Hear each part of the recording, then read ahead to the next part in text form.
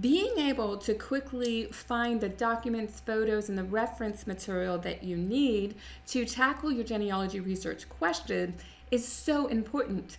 If you have a little bit of time to do genealogy, you don't want to be wasting it hunting down that record. If this is your first time here, welcome to Family History Fanatics. I really want to help you prevent your genealogy research from going up in flames or all of the time that you have available to be wasted. When we talk about organizing genealogy research files, we have a lot of papers that we're trying to keep track of.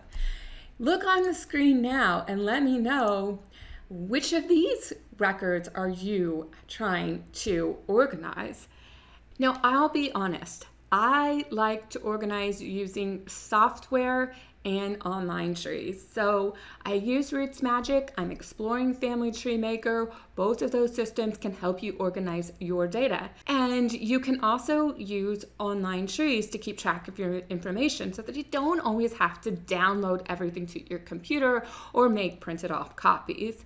The less I have to keep track of, the easier it is for me to research. But we still have paper files and paper documents. So let's talk about 5 methods that can help you organize your paper files. So the first system is alphabetical.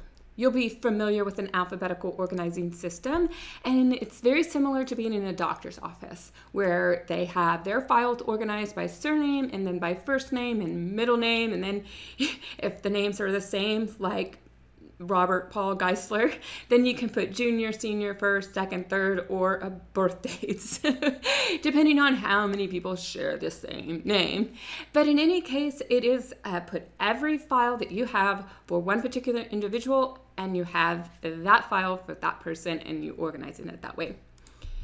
Now, another way to organize is to organize based on family units. And in our show notes that you're going to find through a link in the description box, I will share with you some other blog posts and reference material in order to organize in these various ways. The alphabetical one is kind of self-explanatory. Now, the concept of organizing by marriage unit is anytime there is a couple, they get a file, and all records related to them as a couple goes into that file. So you'll start with a marriage record, then you have records for their children, for residences they live together, for property they own together, property they sell together, you get the idea, and then eventually records of divorces if that is necessary, pension files, death records, and so forth. So the marriage unit, once it begins, then you have a file. It's typically arranged with the surname of the husband and then his name and her name as well on that filing system.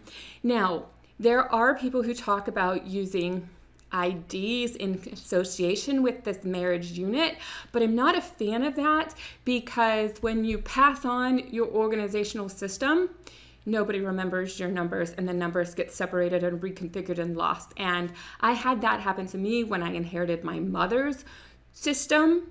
She did the ID stuff just disappeared and I was left with a bunch of numbers that didn't make any sense. So I would just stick to the people's names because not only is it more efficient, you don't have to develop this number system and then, oh darn, I gotta put in a 0.5 because I messed up somewhere.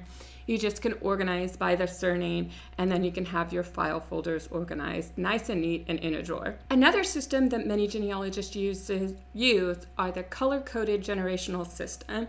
So think of it in this way. You have a pedigree chart and you have yourself and your surname is going to be a certain color, so that goes up the tree.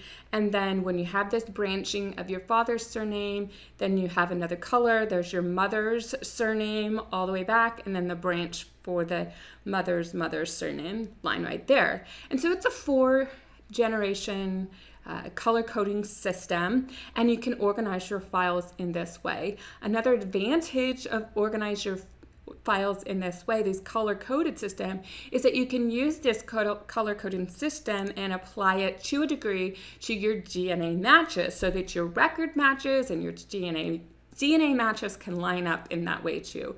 Now the color coding system is actually expands that to 16 sets of grandparents, whereas this color coding system has 4, but you could get shades of the colors if you can find them in the store. So be sure you check the show notes for how to organize in that system. There's some experts who do a better job of explaining. I just wanted to be able to introduce the concept to you. Now, one of the things I like to do is I like to organize my records by type. I keep all of my photos together. I keep my death certificates together. I keep my marriage certificates together, particularly digitally, but also with paper, because that's kind of how I research. So that's another strategy where you can organize things by type. And maybe it doesn't necessarily work with your filing system, but it could also be an advantage where maybe you take concepts from the 4 generation and you have your Geislers and all the different record types and the Browns. Those are my 2 major lines, and then they branch off back. So you can have your mother's line, and then you can have all of the records by type, and you can have your father's line and all the records by type, or branch it to 4 surnames and do the same thing.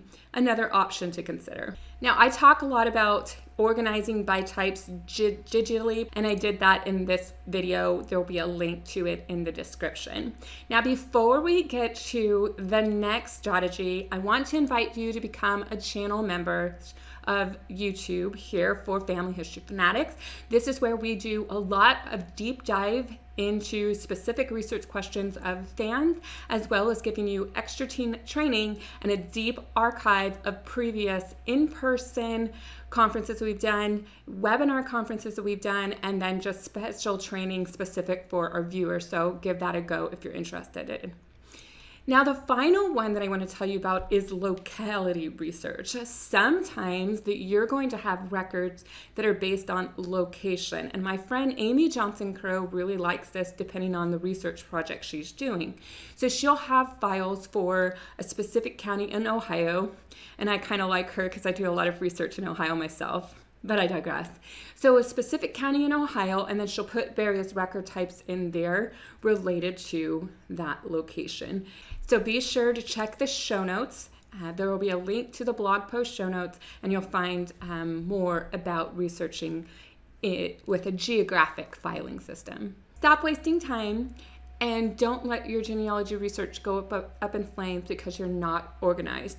Find the filing system that works for you. And if you have any other questions, be sure to ask them in the comment section. For more organizational tips, check out this playlist right here. And if you are all caught up with organization, then check out this video, which has been selected with your interest in mind.